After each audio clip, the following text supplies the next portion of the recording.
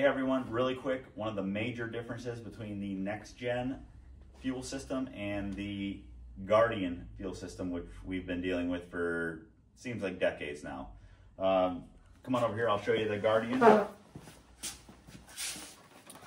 You have the orange knob in the back that you have to turn, and it gets set at natural gas from the factory.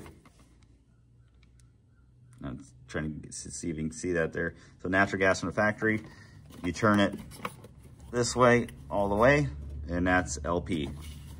So all the way up, natural gas, all the way the opposite direction's LP.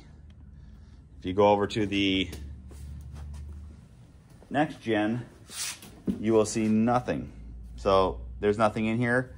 The way you set your fuel is you go on the app. Let me grab that cover. So you'll notice when you have this cover on there that you have your QR code. You can scan this and get the app, and then that app will walk you through setup and setting the fuel type in that app, because it's an electronic fuel delivery system. There is no mechanical